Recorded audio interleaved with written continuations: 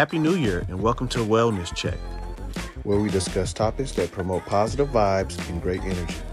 Today is the first day of 2023, and we will talk about how you can celebrate. People that celebrate the new year usually use this time for a fresh start, a chance to start over and get things right in their life.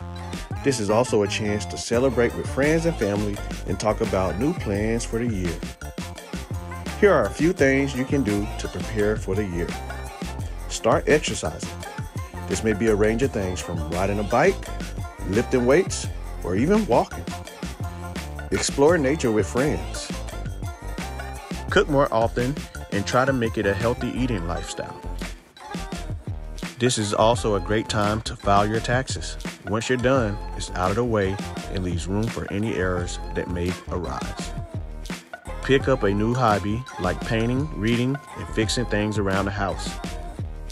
Studying to get promoted or graduate from school should definitely be added to the list. Finally, we have making time for family as a way to celebrate 2023.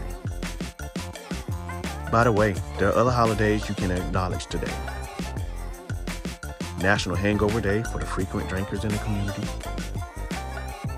Haiti Independence Day. Polar Bear Plunge Day. And Sudan Independence Day.